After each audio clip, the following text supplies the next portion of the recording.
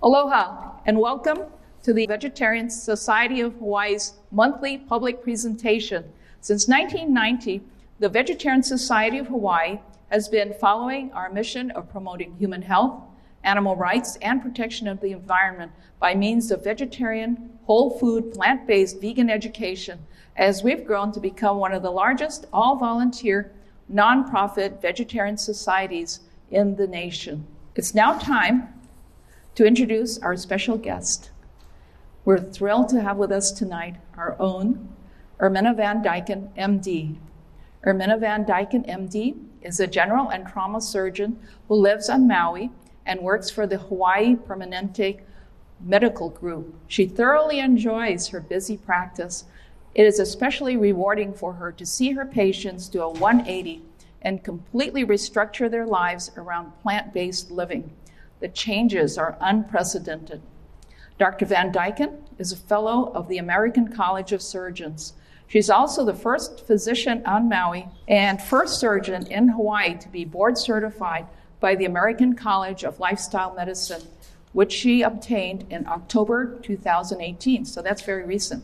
She is also a member of the American Society of Heart Surgeons, the Society for Endoscopic and Gastrointestinal Surgeons, and the Southwestern Surgical Society.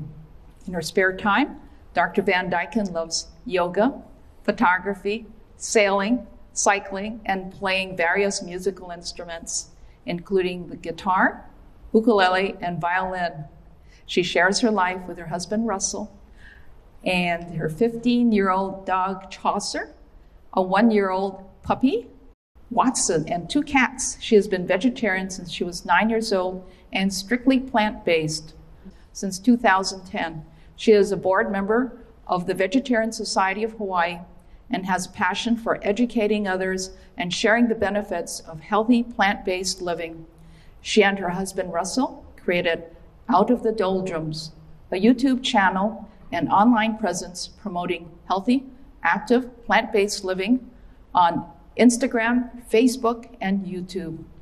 Dr. Van Dyken's presentation tonight is entitled, How to Feed Your Cancer, Dietary Strategies to Keep Cancer at Bay. Please join me in welcoming Dr. Irminne Van Dyken. Good evening, everyone. How are we feeling today? Good. Thank you so much for being here, each and every one of you. To me, it tells me that you have invested in your health. You're here to make a difference. So again, thank you guys so much. Lorraine gave a very kind introduction. I am recently board certified by the American Board of Lifestyle Medicine. Who knows what that is? It's a pretty new field. Anybody have any clue what lifestyle medicine is? Let's talk about it just a little bit. So lifestyle medicine looks at 6 pillars, and there's 6 things that really help you to live a wholesome life and lower your risk of chronic diseases. So the pillars here are nutrition, primarily plant-based nutrition, exercise, so staying active, avoiding tobacco, alcohol, stress management is a huge one, sleep management is another huge one that is really underrepresented in medicine today, and healthy relationships. So all these things help us to decrease the risk of chronic diseases, help us to decrease risk of things like heart disease, cancer, etc.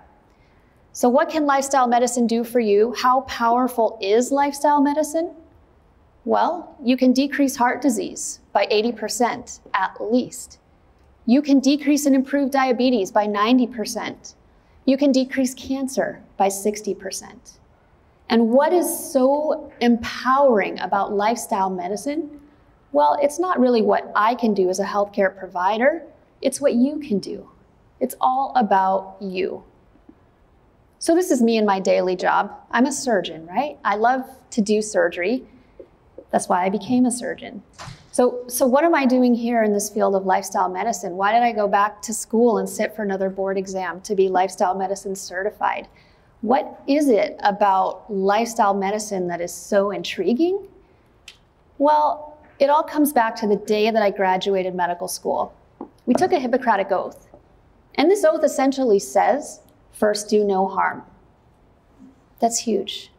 To me, if we can prevent a lot of these chronic diseases ahead of time, we are doing no harm. There's no such thing as a surgery without a risk, right? Why not avoid the surgery in the first place? Make sense? Okay, so here's what we're going to talk about today. We're going to talk about cancer. We're going to talk about the leading causes of death. We're going to talk about the hallmarks of cancer. What makes a cancer cell unique?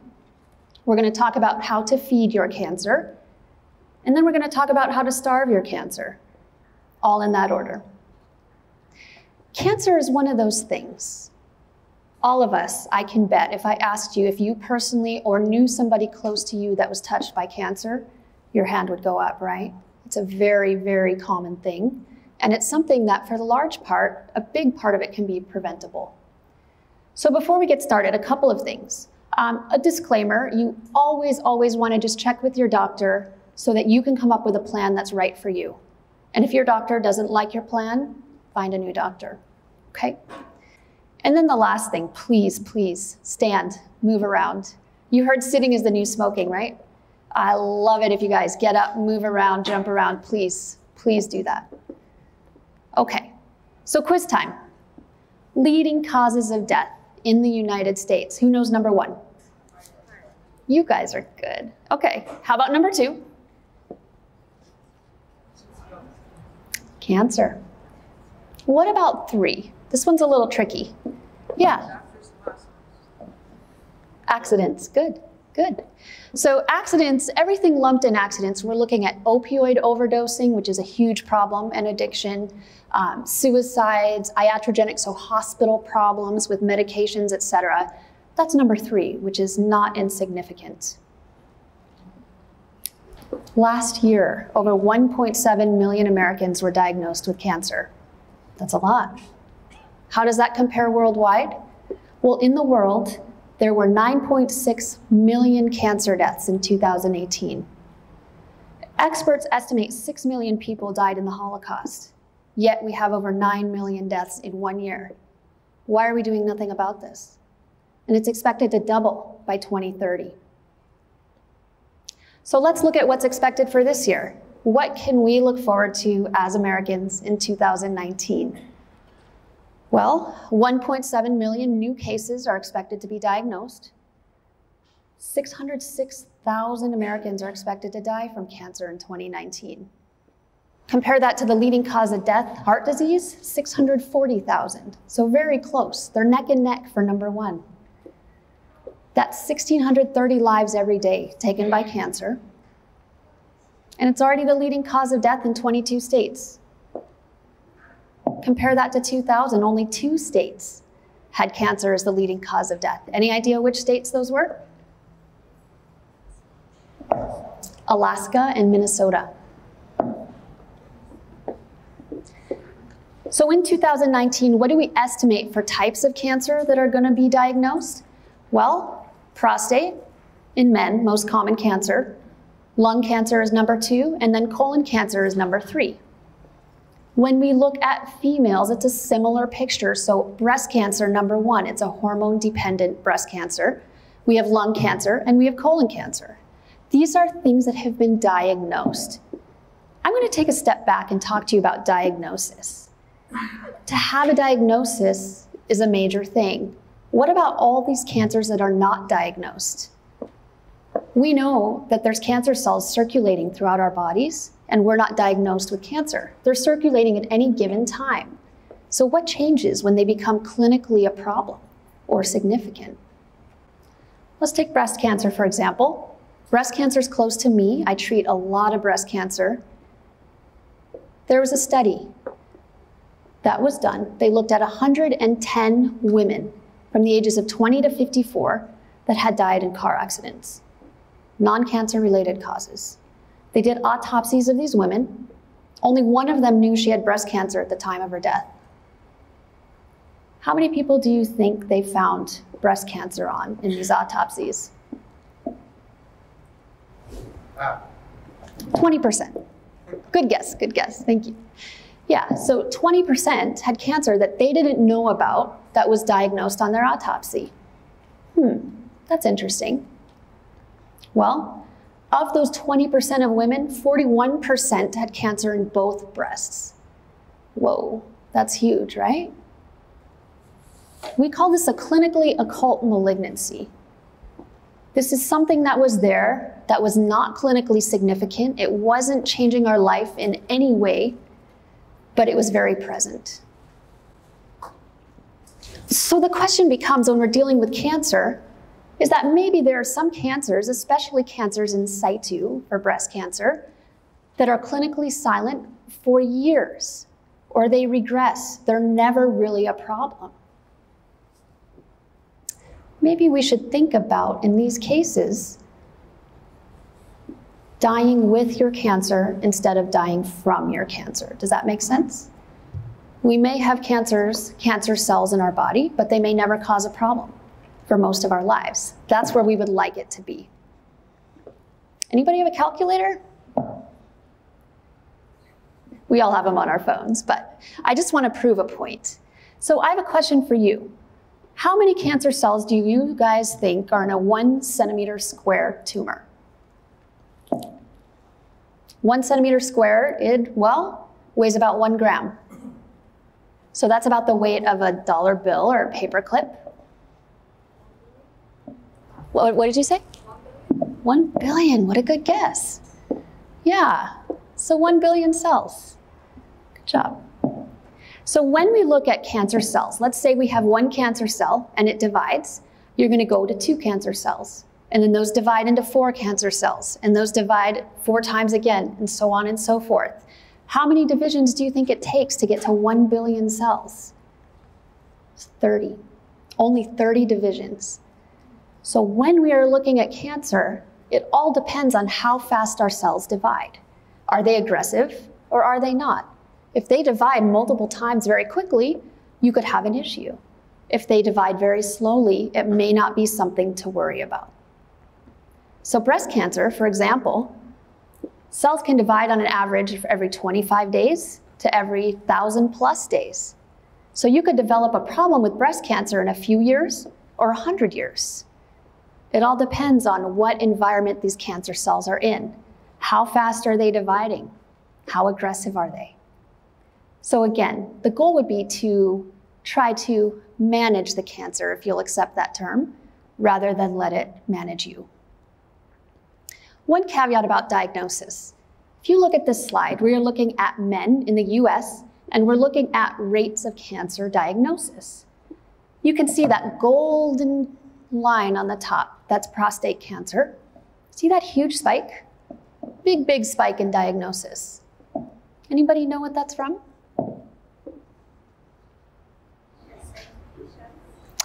Good. So that is PSA testing.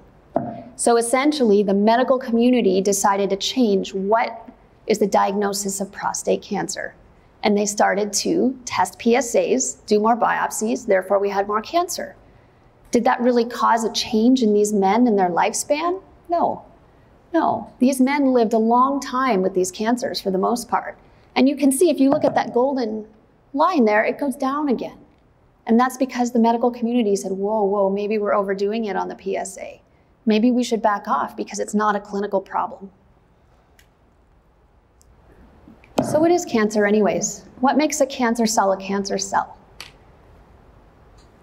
It's kind of a complicated question, huh? This is a complex graph, but these are the hallmarks of cancer. So these are what cancer cells that are unique compared to every other cell in our body. Well, one obvious thing is they have something called immortality. They don't die. They just replicate and replicate and replicate without any issues. And then the red box there, they have something called angiogenesis. Anybody heard that term before? So angiogenesis is where cancer cells can actually send signals to create new blood flow, to come and give them more blood so the tumor can get bigger faster. So they induce angiogenesis. Other things that they can do, they're very aggressive, so they can actually metastasize. They can spread to other places. They can invade other cells. And then they can evade growth suppressors, meaning anything that our body tells a cell to stop growing, hey, you're out of bounds, stop growing, they ignore all those signals. That's what's unique to cancer. This next one's even a little more complicated, but I want to show you just to demonstrate There's all these different targets to treat cancer, tons of them. There are drugs that treat this, there are vegetables that treat this, there are all sorts of things that will target different parts of cancer cells. All right, so quiz time again. Let's talk about cancer.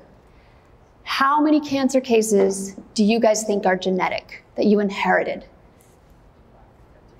Good. A+. All right, so how about sporadic mutations or due to lifestyle? I think we can all do math, right? So 90 to 95%. That's huge, huge, and it should be encouraging for all of us in this room. So when we look at cancer, let's just talk really quick about processes that contribute to cancer and then chemopreventive agents. So chemopreventive is a word for drugs or compounds or agents that prevent cancer. So processes that contribute to cancer, well, we know inflammation contributes to cancer with that up arrow. Chronic low-grade inflammation contributes to cancer. On the flip side, we know that certain chemopreventative agents can decrease inflammation, and that's going to decrease your risk of cancer.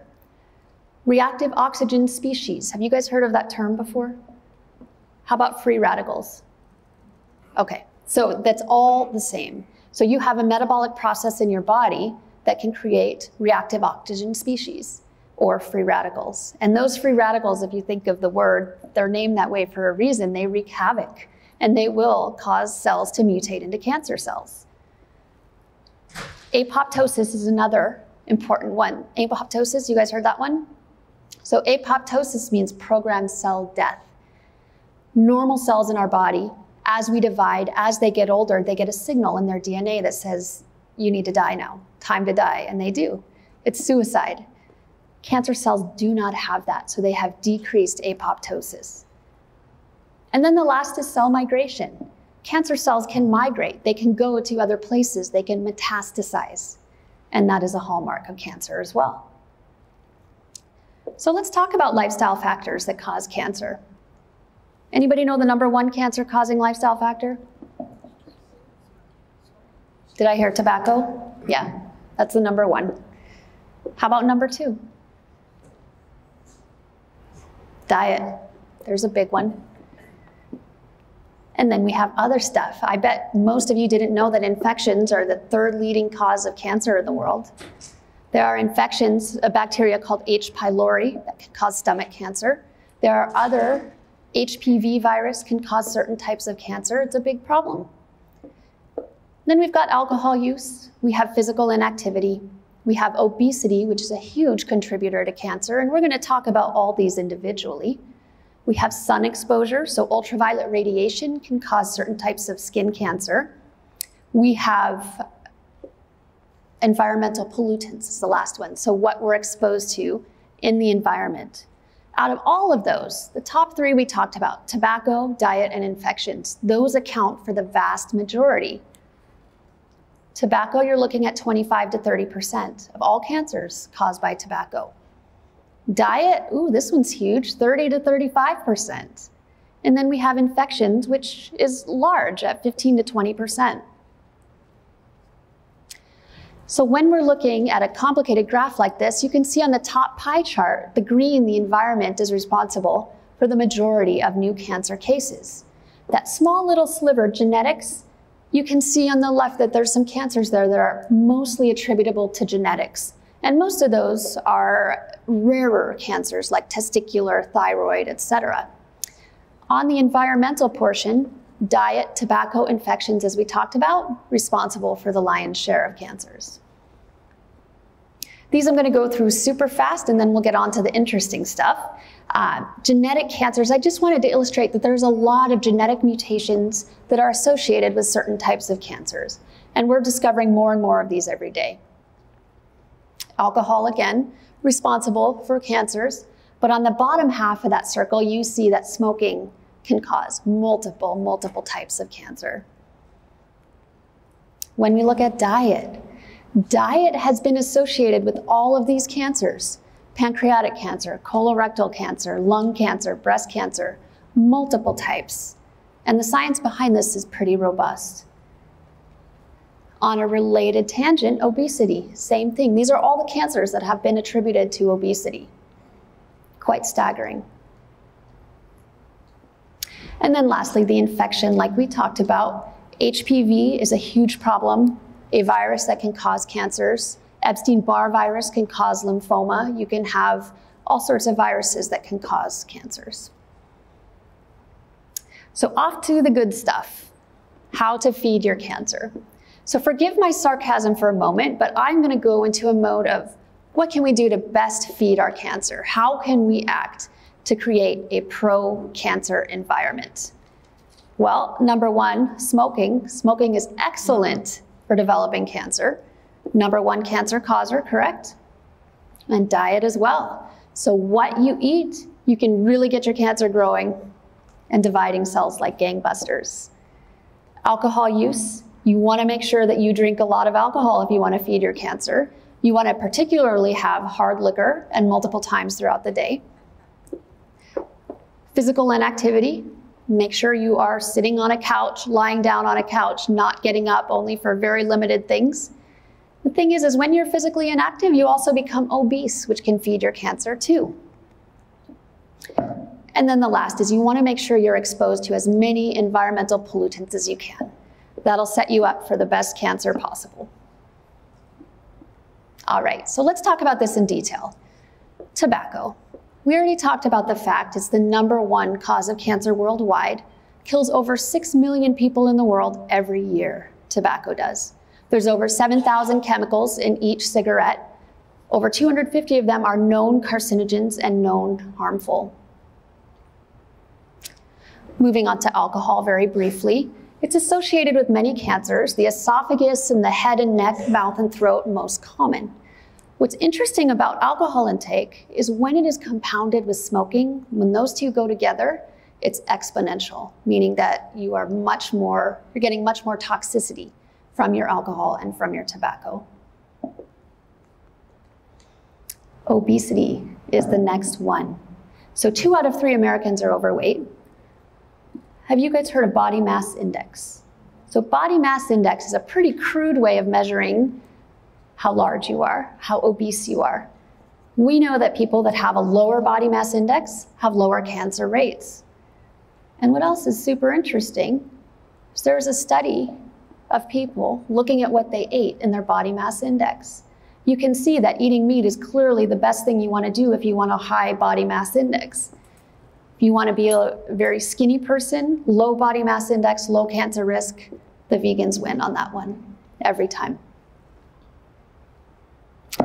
Okay, so here's some really cool stuff I can't wait to talk with you about. IGF-1, insulin-like growth factor 1. Who's heard of that? Okay, so a few people. It's very, very cool stuff. So insulin-like growth factor 1, this is actually a model of its molecular structure. It's a hormone. It's similar to insulin. It's vital to childhood growth. You have to have this hormone in order to develop normally when you're a child. It's present in breast milk, which is the highest source for us. It's also present in things like cow's milk, dairy, meat, etc. What's interesting is that as we go through our life, if this hormone is too high, it can cause mutations and can cause cancer. So we know that IGF-1 promotes stages of cancer development. It promotes cell growth. It promotes that vascularization, that fancy word apoptosis that we talked about. It promotes all these blood cells to come and help the tumor grow. It promotes metastasis, and then it prevents apoptosis, so it prevents programmed cell death. This is an interesting story. These are people called the Lerone people. Who's heard of the Lerone people? They're people, they live in South America. They were discovered for the most part by Walter Longo, who's this guy in the back in the black hair. And what he found is all these people, they didn't grow to be full height. They had a genetic mutation where they could not process IGF-1. They didn't make it. So they had no IGF-1.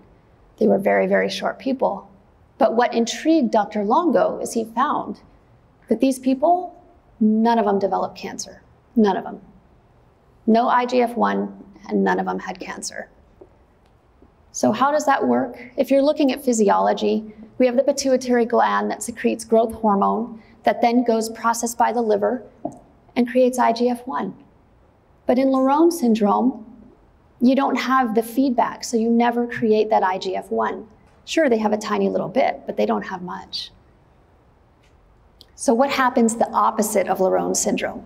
What happens when we have way, way, way too much IGF-1? Something called acromegaly. So Andre the Giant's a really good example of this. He had acromegaly. He was a very, very tall guy. Unfortunately, people that have acromegaly also tend to have higher rates of cancers. Interesting. They have too much IGF-1. So when you look again from a molecular standpoint, you get a lot of growth hormone with acromegaly, and that translates to IGF-1. So let's talk a little bit about the science of IGF-1. We know that high levels of circulating IGF-1 is associated with cancers. This large paper tells us just that. It's associated with these types of cancers. So prostate, breast, colon cancer, lung cancer. More studies show us other things. Again, the breast, prostate, colon, and lung. But what's interesting is this next study.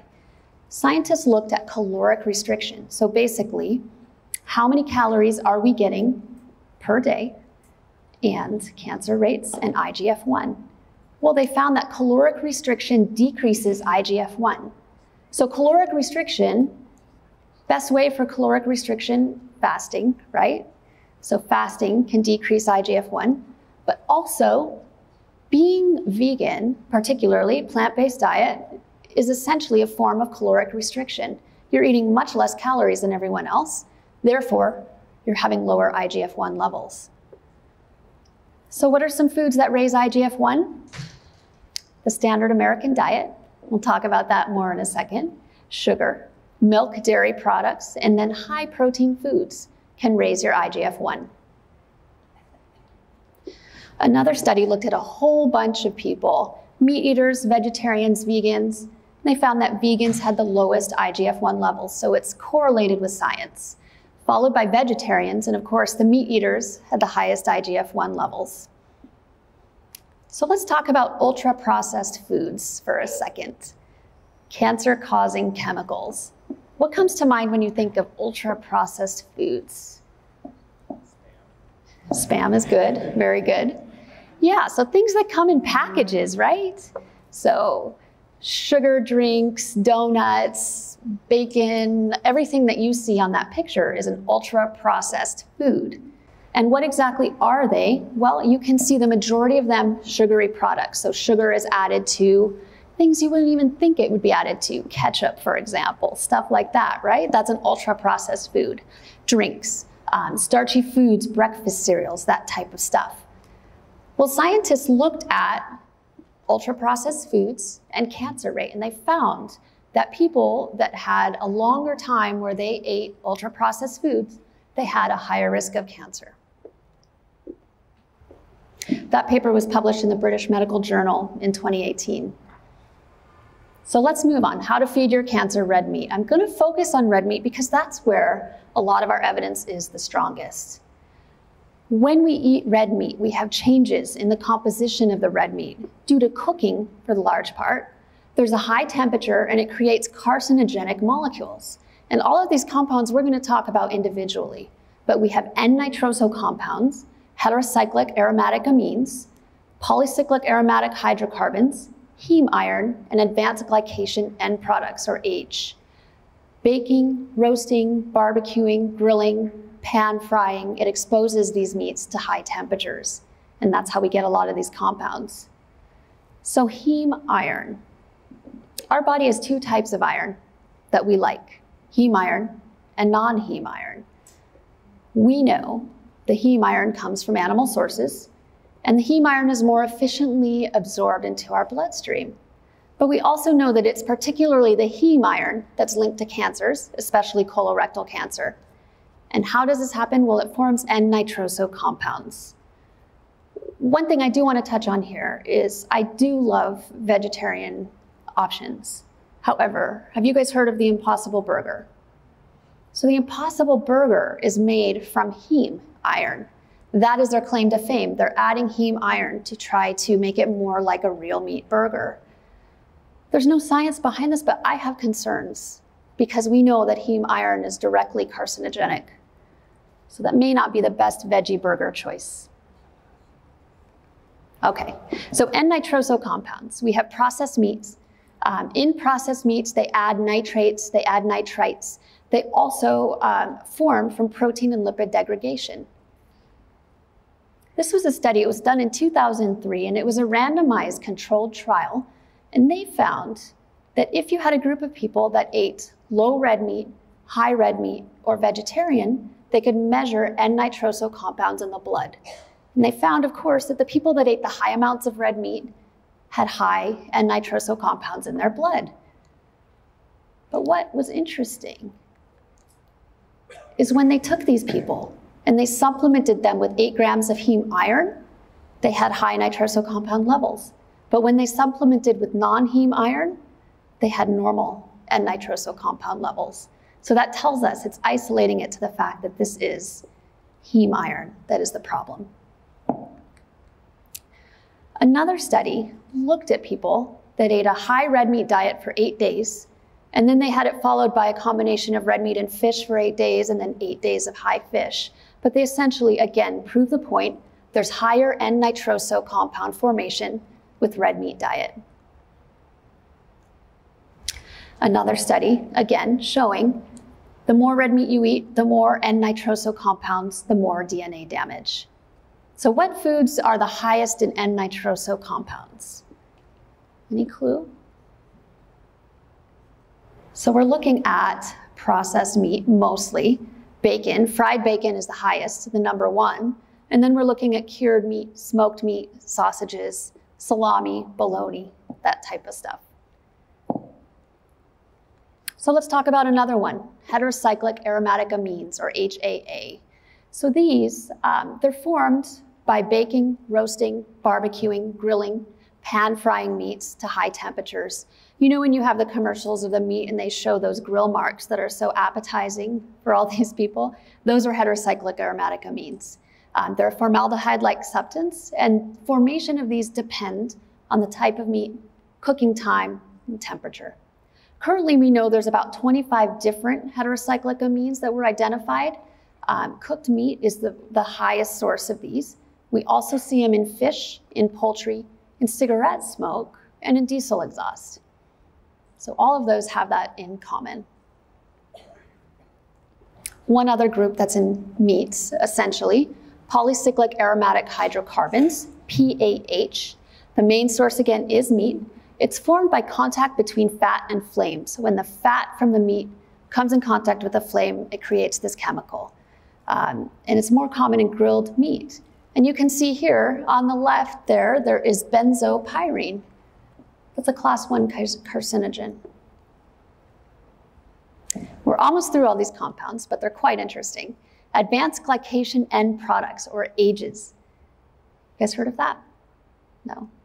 So basically, it's a heat-induced food toxin. It releases free radicals. So you remember those reactive oxygen species, free radicals that we talked about? It releases those during formation. And foods that are high in protein and lipid content, or fat content, have the most AGEs. And the age formation depends on the temperature of the cooking. Higher temperature equals more AGEs. Method of cooking, so we know oven frying is more than deep frying, forms more than broiling, forms more than roasting, and then the duration of cooking. And one other super interesting thing about these AGEs, they contribute to inflammation, chronic disease, and they also break down the collagen in your skin. Do you know what breaking down the collagen in your skin means? You age faster, you get wrinkles, yeah. Who's heard of TMAO? Some people, okay, so I'll go over it really briefly. But what's super interesting about TMAOs involves something else I really like to talk about, which is the gut bacteria. So essentially, if you eat a food that is high in choline or phosphatidylcholine, it gets metabolized by the bacteria in your gut and by your liver into a compound called TMAO. TMAO is toxic. It's a carcinogen in your colon. It causes colon cancer. It also is inflammatory, so it causes coronary artery disease, problems with that. So TMAO is a compound that scientists have proven comes from this choline molecule that can be a carcinogen. Top sources of choline in the American diet: eggs and meat.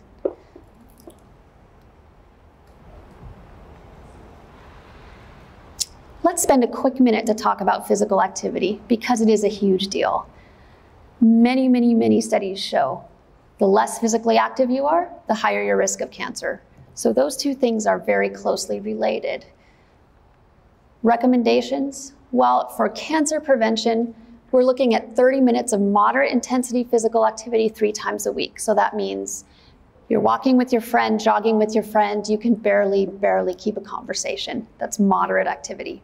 And then vigorous physical activity, you can't keep a conversation because you're so winded with your exercise, 25 minutes 3 times a week. That's for cancer prevention recommendations. So when you look at a graph, and this is breast cancer risk, this was a meta-analysis, you can see that METs are on the bottom, they're units of activity. The more active you are, your cancer rate goes down. So I've kind of overwhelmed you, I think. We've talked about a lot. We've talked about foods that you may love to eat that may not be the best for you. What can we do? How can we move forward from this? Well, there is some encouraging news. The AICR, American Institute for Cancer Research, and the World Cancer Research Fund, they come up with a report. And this report has come out twice now. The most recent iteration was a year ago. And essentially, they talk about guidelines for cancer prevention. They also state that diet can reduce incidence of cancers by 1/3, and another third can be prevented from abolishing smoking. So along the same lines of what we've been talking about this entire time. So we have 10 recommendations for cancer prevention, and we'll go through these pretty fast. They are on the internet as well. So the number 10 is you want to be as lean as possible, so don't become obese. You don't really want to be underweight either. 2, you want to be physically active, 30 minutes every day. 3, you want to avoid sugary drinks and limit consumption of energy-dense foods. 4, you want to eat more fruits, vegetables, whole grains, and legumes. So this will be important later, but whole grains and legumes, carbs, right? 5, limit consumption of red meats and avoid processed meats. 6, if consumed at all, limit alcoholic drinks to 2 for men and 1 for women a day. 7, limit consumption of salty foods and foods processed with salt. 8, don't use supplements to protect against cancer. 9, it's best for mothers to breastfeed exclusively for 6 months and then add other liquids and foods slowly. And 10 is one of the most important of all, is if you are diagnosed with cancer after your treatment, cancer survivors should follow the recommendations for cancer prevention. So that's those recommendations in a nutshell. Moving on. This is from a website called www.angio.org, Dr. William Lee. I recommend you guys check it out if you get a chance. Angiogenesis is what we talked about with the cancer cells getting new blood supply, new blood vessels. And what we have here in the blue are some of the known cancer drugs that we use to treat cancers. In this graph, to the right, if you are more of an angiogenesis inhibitor, that's good, okay? When we add some other common drugs, yes, there's some that may not be chemotherapy or cancer drugs, but they happen to work against angiogenesis. But this next one is what really struck me.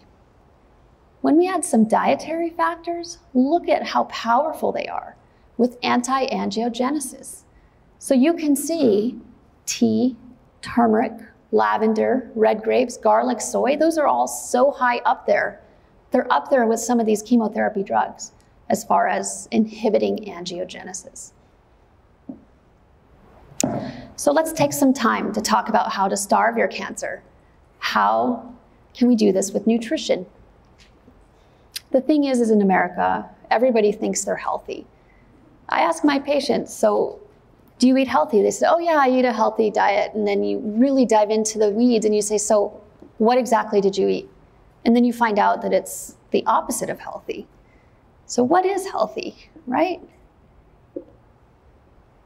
Well, we know eating fruits and vegetables every day is very healthy.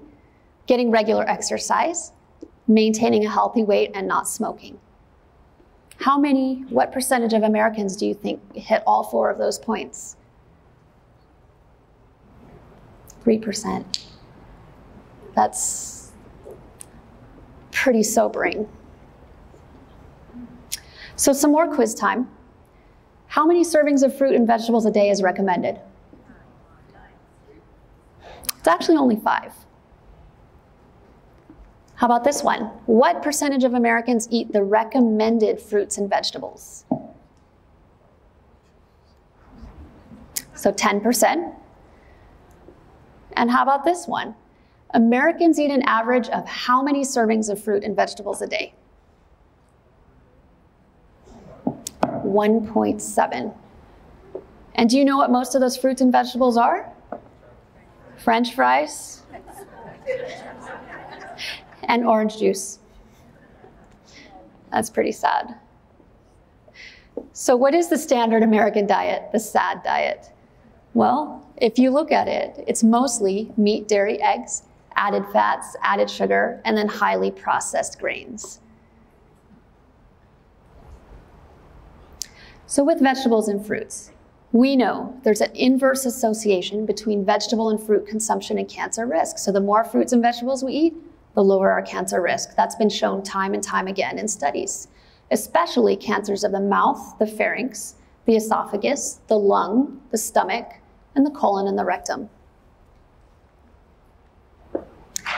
With vegetables and fruits, what is it about them that are so cancer preventative? Is it the fact that they have vitamin E or carotene, beta carotene? I mean, why can't we just go buy a beta carotene supplement off the shelf and it'll be the same as a fruit and vegetable? It's because everything is a package. They have phytonutrients. They do have vitamins and minerals. They have something called fiber, which is really, really important. Phytates. They reduce oxidative damage to DNA, so they actually reduce the free radical formation that we're talking about. And then some of them have real specialty compounds, like glucosinolates. Anybody know where that comes from? Broccoli, cruciferous vegetables. EGCG comes from green tea. There's many, many specialty compounds that come in whole foods. So then you might ask me, well, which vegetables are the best? There's got to be some that are the best for cancer prevention, right? Well, the rule is you want to diversify your vegetables. You don't want to eat the same vegetables every day because some vegetables, tomatoes or lycopene, for example, are really, really good to prevent prostate cancer, but maybe they're not so good to prevent some other kind of cancer. So you want to cycle through your vegetables. We're going to play a little game for a second. This is an all-you-can-eat salad bar. We're going to see if we can make some good decisions. So you're at the salad bar. You are asked, well, what would you like for your base? What type of green would you like for your base? And purely from an anti-cancer standpoint, which one are you guys going to pick? You guys are good. Good job. Okay. So spinach, we know it's a huge anti-cancer agent, right? It's got activity against breast cancer, brain tumors, kidney cancer, lung cancer, pancreas and prostate cancer. It has more anti-cancer activity than all the others. Oops, though, sorry, we're out of spinach. What are you going to pick? Radicchio is number 2. So radicchio is a very, very good one as well. So you've got your radicchio, you're going through the salad bar, and you're asked, which toppings would you like? There's 31 on the menu, but you can only choose 11. Which ones do you guys want? Broccoli? Broccoli's a good one. What else?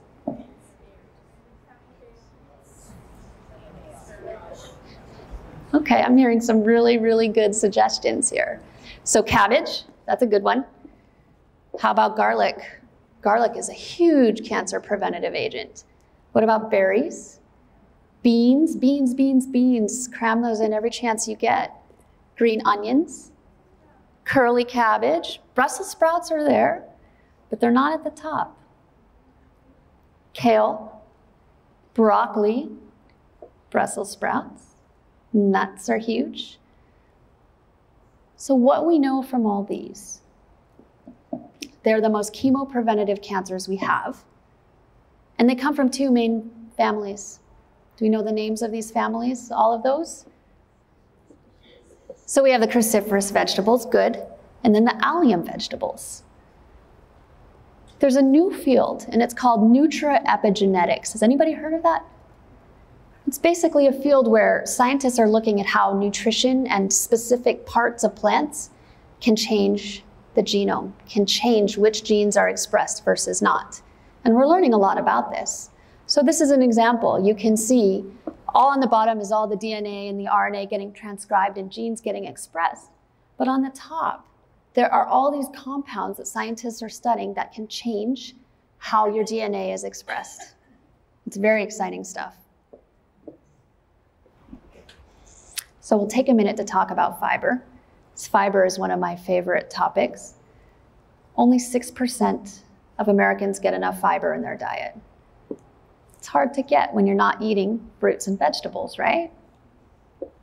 So we know that dietary fiber in the instance of colorectal cancer can seriously decrease your rates. And how does it do that? Well, fiber, for one, increases your stool bulk, which is huge. So if you think of your GI tract as filtering out carcinogens, if you have more stool bulk, you're going to dilute that. And it also decreases something called transit time, meaning the time it takes from your food, from the top of your intestine to get to the toilet is much shorter. You want that. You want the carcinogens to have the shortest amount of time that they contact your colon wall. So that's a good thing. The last thing that they do is they change your gut bacteria. When the bacteria sees the fiber, they're going to actually create something called butyrate, which is a protective substance that lines your colon and protects you and is anti-inflammatory. So cruciferous vegetables, briefly, those are things like broccoli, cabbage, collards, kale, arugula, bok choy, etc. We recommend about half a cup per day, that's minimum, and they're super, super cancer preventative. There we go. There's all our collard greens. And the reason why they are so preventative is because they create sulforaphane. Heard of sulforaphane? No. So sulforaphane is a very cool compound. It's created when broccoli or any cruciferous vegetable is chewed up. So sulforaphane can prevent DNA damage, and it can actually decrease the chance of cancer metastasizing. It's been shown to prevent lymphoma. It's been shown to target breast cancer stem cells, for example. It reduces the progression of prostate cancer. And then not even from a cancer standpoint, it seems to reduce inflammation. It activates your defenses against pollutants. It helps do all sorts of things. But the interesting thing about sulforaphane is you kind of have to work to get it. You can't just eat your broccoli, barely chew it, and get high amounts of sulforaphane. Sulforaphane is activated by two enzymes, myrosinase and glucosinolase, and they sit in different parts of the cell wall. So if you think of a cell walls in plants have very thick walls, very thick linings. They don't intermingle, those two enzymes. And those two enzymes have to mix in order to create sulforaphane. So what you need to do is chew for a very long time, or cut your broccoli, cut your cruciferous vegetables, let them sit so those can intermingle before you actually eat them. Or you can add something called mustard powder, which can help activate that myrosinase. That's how you can get the most from your broccoli greens. The highest amount of sulforaphane per gram is not actually from broccoli, it's from broccoli sprouts. And I don't know if any of you guys have tried broccoli sprouts. They're a little pungent, but they are so, so good for you. You can sprout them yourself. So let's talk about allium vegetables, the garlics, the onions, etc. Shallots, leeks. We'll talk about the history real quick. So first Olympic Games in Greece, did you guys know that the athletes chewed on garlic for endurance? And then in ancient Roman times, when they would go to war, they also chewed garlic for strength right before battle. Well, how do they work? Many different ways. So they stop cancer initiation. Those N-nitroso compounds we talked about, they actually break them down. They stop cancer promotion. They can cause apoptosis or programmed cell death. They're antimicrobial, so they can stop the formation of H. pylori, which is one of those bacteria that cause cancer. They're a strong antioxidant, so they decrease free radical formation in our body. They decrease inflammation, just like any NSAID, so aspirin or ibuprofen would. And they also modulate your immune system. Super, super powerful. Moving on to berries, just covering all these top cancer-fighting foods. So berries also are very high antioxidants. They're one of the best fruits that you can eat. If you look at antioxidant content, blueberries are at the top, and then they decrease sequentially. So you have cranberries, blackberries, raspberries, strawberries. Recommendations are ½ a cup per day, fresh or frozen. Is it the goji berry? You beat me to it. Thank you. I should have planted that question. So blueberries, many people think are the highest antioxidant berry, but actually gooseberries are the highest, and goji berries are up there as well. So has anybody heard of amla or the Indian gooseberry? Yeah, so it's the most potent antioxidant known. It's from India. If you tried it, you'll know it's very bitter and grassy tasting, but it is the strongest antioxidant known. So that graph I showed you of the berries, you can see that amla is way up there in antioxidant content, and the blueberries, it just outperforms everybody. So amla berries are 75% higher than goji berries,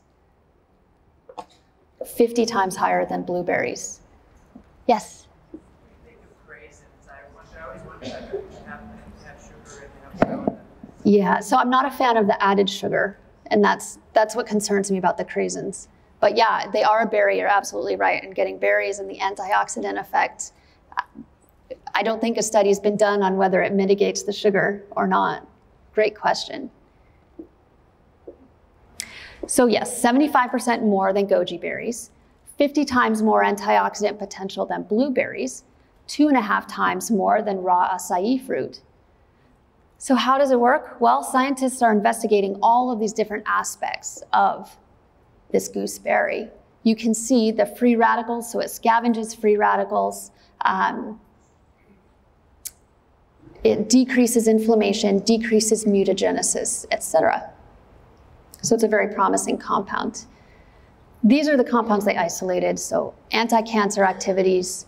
We can see all of these are currently being researched. So we'll talk about leafy greens real quick. Leafy greens are anything, even the cruciferous, the kale, the bok choy, etc., Swiss chard. There's numerous studies, and they suggest that daily intake of green leafy vegetables are associated with lower risk of all-cause mortality. And again, by this slide demonstrated. Flaxseed, I want to talk about very quick. Flaxseed is a very, very powerful antioxidant medication. It lowers the risk of colon and breast cancer. That's been shown on many studies. And it has many bioactive components. So it has a lot of fiber. It has a lot of what we call ALA, which is an omega-3 fatty acid. It has lignans. It has other phytochemicals. You want to be sure to crush or grind your flaxseed. You don't want to eat it whole because your body can't digest the whole flaxseed. You want to make sure that it is ground up very good. Minimum 1 tablespoon per day is what we recommend for cancer prevention. So we'll move on to turmeric, which is one of my favorite compounds as well. There's over 12,700 studies that are published to date on turmeric and curcumin. Curcumin is the active ingredient in turmeric. It's been researched so much. You can see all of these compounds that are in molecular pathways of cancer that are being researched. And again, the specific cancers are here. And this is just to demonstrate how much research is going on right now with all these cancers. So melanoma is a good one, gynecologic cancers, breast cancer, etc. And one more picture about all of these pathways that we're researching actively about curcumin. It's very promising. So with turmeric, you want a 1/4 teaspoon per day minimum, if you can get it on your food. So best ways to consume that, you're looking at smoothies, salads, salad dressings, curries, stir fry, nut milk. One important thing with the curcumin is if you want to increase absorption, you want to add black pepper or nuts to try to get that absorption in your body. All right, let's talk about a couple controversial things before we wrap it up. Let's talk about soy. How do we feel about soy? Just a show of hands, who thinks soy is good? Okay, and who thinks soy is bad? Okay, who thinks soy causes breast cancer? Hard to say. Who thinks soy causes man boobs? Okay, so there's a lot of misconceptions about soy. And one of them is that it is an estrogen-like substance that can cause men to have breasts, can accelerate breast cancers, etc. That's absolutely not true. Soy is one of the healthiest foods that we can put in our body. And I just want to correct any misunderstandings that are with soy. So soy is rich in something called phytoestrogens. So phytoestrogens are plant estrogens that they bind to the same receptors as estrogen in your body, but they have a weaker effect. So they block human estrogen in a sense. Now with soy, we have to get a little bit technical here. There's 2 estrogen receptors in our body. There's ER alpha and there's ER beta. ER alpha is the one that our estrogen, our body's estrogen, likes to bind to. ER beta is the one that the soy, the phytoestrogens, like to bind to. When we have the ER beta receptors taken up, the phytoestrogens help inhibit mammary cell growth. So they actually slow down growth, and it actually inhibits the ER alpha receptors. So they talk to each other, they interact. So the effect of soy phytoestrogens is going to depend on your ratio of ER alpha to ER beta receptors. Soy can be likened to a drug we use to treat breast cancer called a SERM, a selective estrogen receptor modifier. So when we have patients with breast cancer, many times they're put on this pill that they take every day that blocks the ER alpha receptors in their body. Soy kind of does the same thing. So it is good. And there's many studies showing that it improves survival in women with breast cancer. So we have to talk about soy as a whole though, right? We don't want to talk about processed soy, soy protein isolates. When I talk about soy, I'm talking about whole food soy, which I consider edamame, tofu, tempeh, natto, that type of stuff.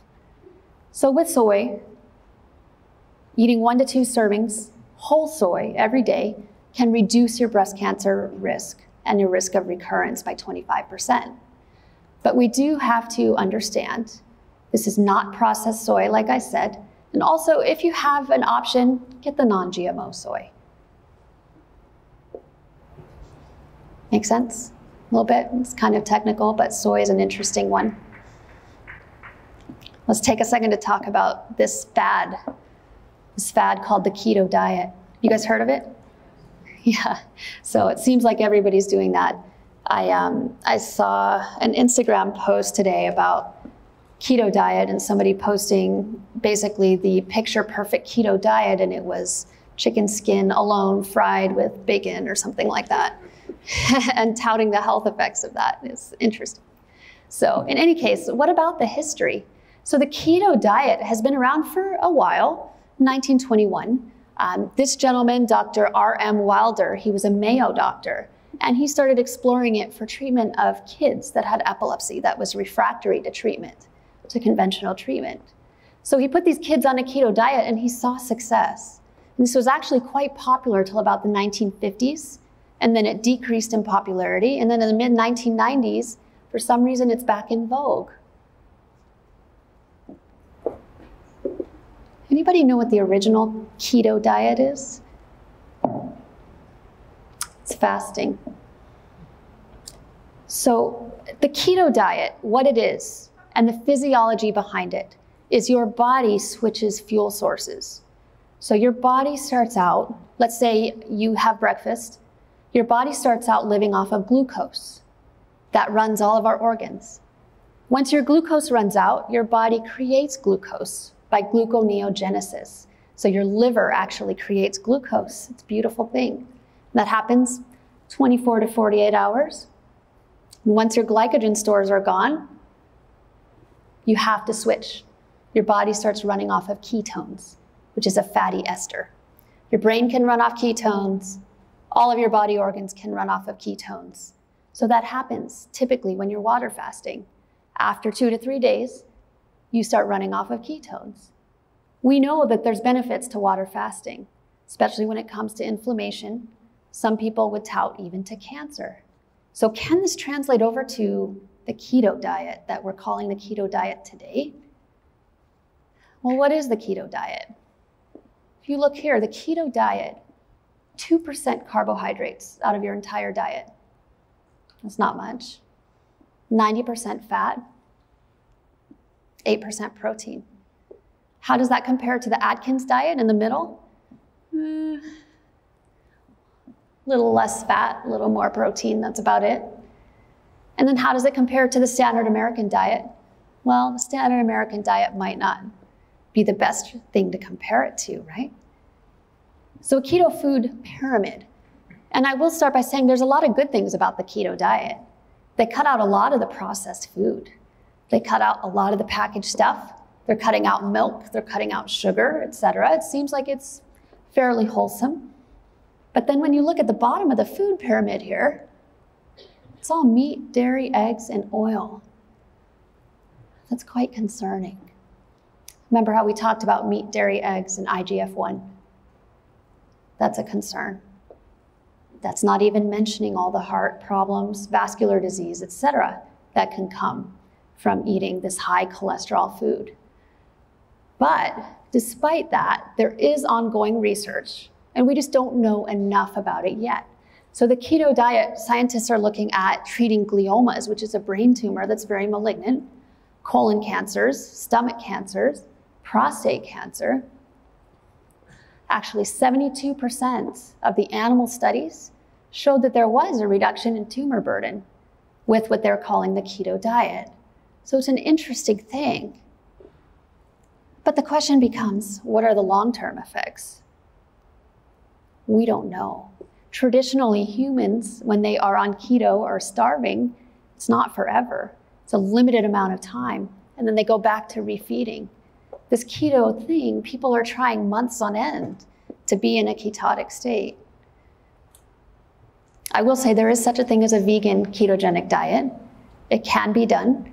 For people that are curious about that, looks kind of like this. So you are keeping avocados, coconut oil, seeds, high-fat foods, again, concerned with the high-fat, high-inflammatory status, and you're cutting out all of these carbs.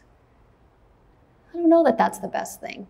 But again, it's new, and scientists are studying this. So what about the ketogenic diet is concerning? Well, this is a paper that came out showing there's acute problem, so you can have GI discomfort. People talk about a keto fog or a keto brain, so to speak. You're lethargic. When you look at chronic effects, though, you start looking at the concerns, the elevated LDL, so the heart disease, bone mineral loss, kidney stones is a big one.